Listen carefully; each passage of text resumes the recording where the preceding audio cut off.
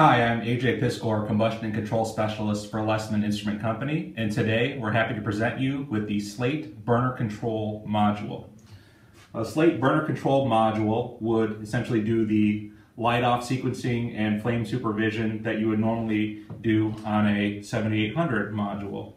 The great thing about the Slate Burner Control Module is that you can program this and customize it to mimic the same type of response that you would get out of any one of the existing Honeywell 7800 flame safeguard modules. And I'll show you how to do that a little bit later in the video.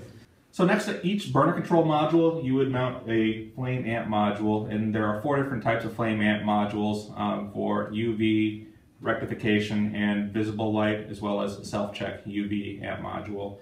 And you would configure that within the burner control module. So these act as one module together when you go through the configuration, and walk that through you a little bit later in the video.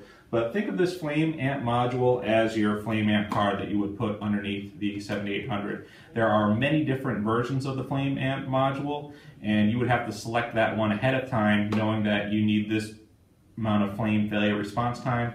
With the Slate, you can go through and configure that and select that later. So it cuts down on the number of model numbers of the flame amps that are available, and it gives you a little bit more customization when it comes time to select your system.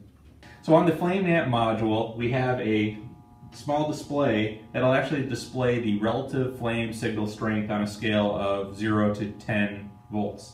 So right now our burner that we have on here is displaying about a 80% flame signal. There's also an indicator light on here which has a small flame, and that's also mimicked on the burner control module as well, that lets us know that flame is present.